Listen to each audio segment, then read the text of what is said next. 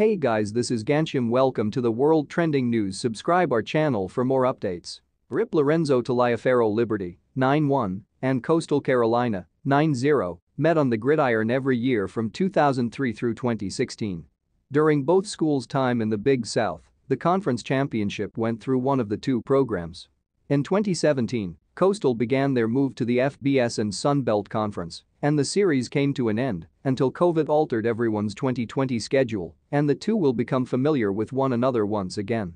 This is the first of 6 matchups which have been added to future schedules, as the teams will also meet in 2023, 2024, 2027, 2028, and 2029.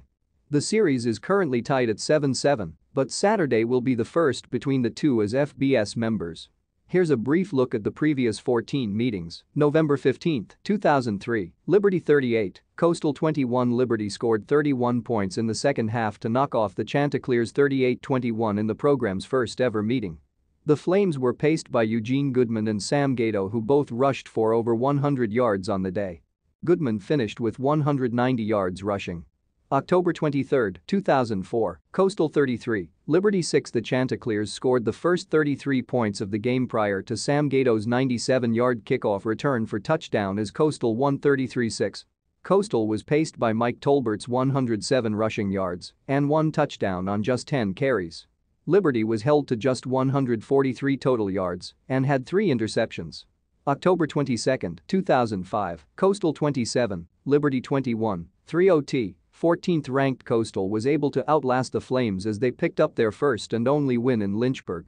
Coastal was led by quarterback Tyler Thigpen, who threw for 241 yards and 1 touchdown.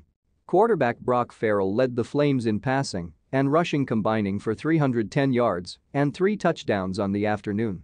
October 28, 2006, Coastal 28, Liberty 26. The upstart Flames, led by first-year head coach Danny Rocco, was unable to pull off the upset as they fell to the Chanticleers 28-26.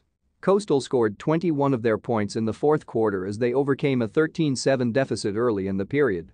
Tyler Thigpen led the Chants with 257 yards passing and 2 touchdowns, while receiver Jerome Simpson had 145 yards receiving and 1 touchdown. The Flames were paced by Zach Terrell's 114 rushing yards and 2 touchdowns. This is Gansham. Thanks for watching our video. If you want to further information regarding world trending news, subscribe our channel, press the bell icon and like and share with your family. Thank you very much for watching our video.